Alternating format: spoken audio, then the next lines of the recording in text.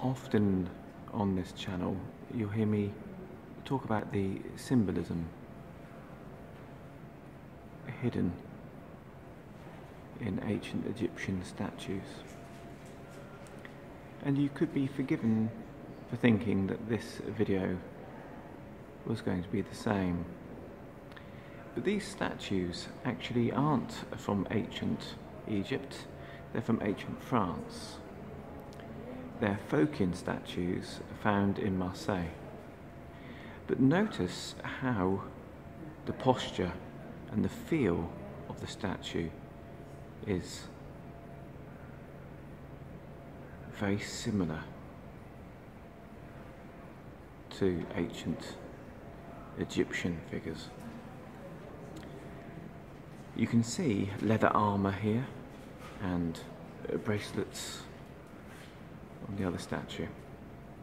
The Phocians were very influenced by Egypt. They actually had a trading port in the Nile, and they learnt a lot from them and took many of their spiritual techniques, including their form of meditation called incubation and their way of interacting with higher forces using statues. You can see all this contained in the pre-Socratic writings from the Phocian philosophers. Below you can see some posts with gaps where there should be heads.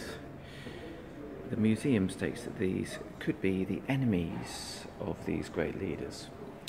But if you look in my previous videos, you'll see that at Elia, the Phocian settlement in southern Italy, similar style countenances of important leaders were positioned out of a sign of respect, showing the lineage.